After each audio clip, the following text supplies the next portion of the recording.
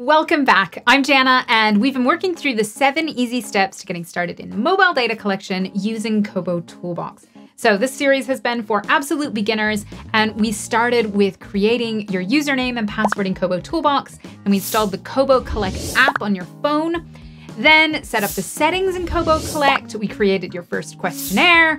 We got the questionnaire in your app and filled it out. And then we also did it on the browser as well, didn't we? And then we checked the data was coming into our server. Great. We downloaded it into Excel so we could go and analyze it. But there's one more step that's actually going to bring this all together and make sure that you can actually run a project collecting data. And that is step 7. You're going to invite other colleagues to collect data too, for their data to come into your server so you can kind of expand what you're doing. Now, like I've said before, if you want to follow on here on our YouTube channel, feel free. If you would like to take this course at the Humanitarian Data Academy, go and log in, create your free account, and take this course. It's still free. And so it's free here, it's free there, it's free everywhere. But what you can do there is, as you watch videos, it actually just tracks your progress in the background. And when you complete the course, you'll get a certificate that you can then share on LinkedIn, build your CV, that kind of thing. So if that would be useful for you, go over to the Humanitarian Data Academy and create an account and take it there. Okay, so we are back in KoboToolbox, and we're going to invite our colleagues to collect data with us. So we're in our first questionnaire. You can see we have those 2 submissions still.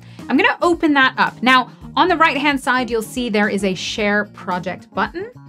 You can click that and it will open up this dialog box. The other place where you can find to share this project is go to your settings, and on the left-hand side, you'll see sharing, okay? So either one of those is perfectly acceptable and easy, but it is in 2 locations. Now, you can see that who has access, Jana R. Test, great. And you can see that I am the owner of this project because I created it, okay? I own it. Now, if you tap Add User, we can now add the username of anyone else who has an account on the same server we do. So you remember back in step 1, we were looking at the EU server or the global server. Because we have an EU server, and you can see it up in the URL eu.kobotoolbox.org, right? We are in the EU server. Anyone else who has an account on the EU server, we can share our form with, okay? So I've got another account called Jana Test, not Jana R Test, Jana Test, okay? And I'm gonna share this account with this person, okay, with this other user. Now, we could allow them to view the form. We could allow them to edit the form, okay? They could go in and change the questions. We could allow them to see submissions, or if we don't want to let them see all the submissions, we could allow them to see submissions from only specific users or only based on a condition, okay? And there are lists of conditions there. But let's say I only want to let Jana Test see her own submissions, for example, then I would just put that username in there. We can allow them to add submissions. We can allow them to edit submissions from only specific users like Jana Test. Okay, so I'm just saying Jana Test can only see submissions that were made by Jana Test, and they can edit submissions made by Jana Test, or I don't want them to edit.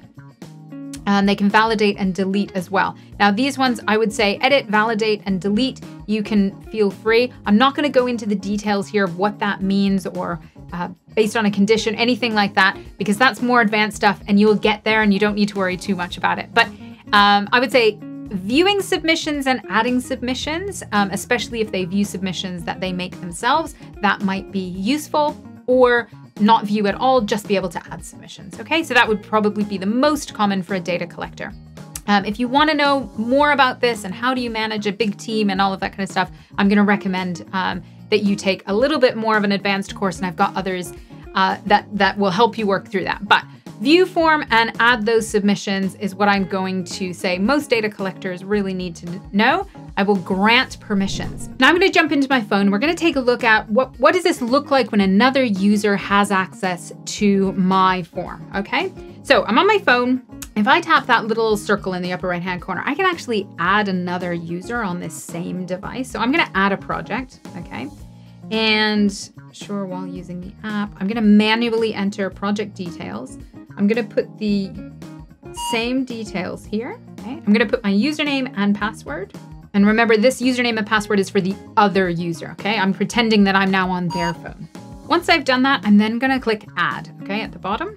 and now it has switched to a different project. Now, if I go and hit that little circle in the upper right-hand corner, you can see that there are now 2 projects on this phone, but normally what another user would have their own phones. They'd be setting this up in their own app on their own phone, forward this course to them, and they can do this on their own, right? But I'm now in the Jana test account, not in the Jana R test account. Great. So then I would download a form, and when they go to connect to the server, because you have shared access to them, they can now see first questionnaire. So it's there. Now you can see they can't see the other one because we haven't shared the other XLS form from our server. So we tick that, get selected, all downloads succeeded, okay. Now when they click start new form, they can see first questionnaire in their data. Okay, so I'm in that Jana test, that other user account.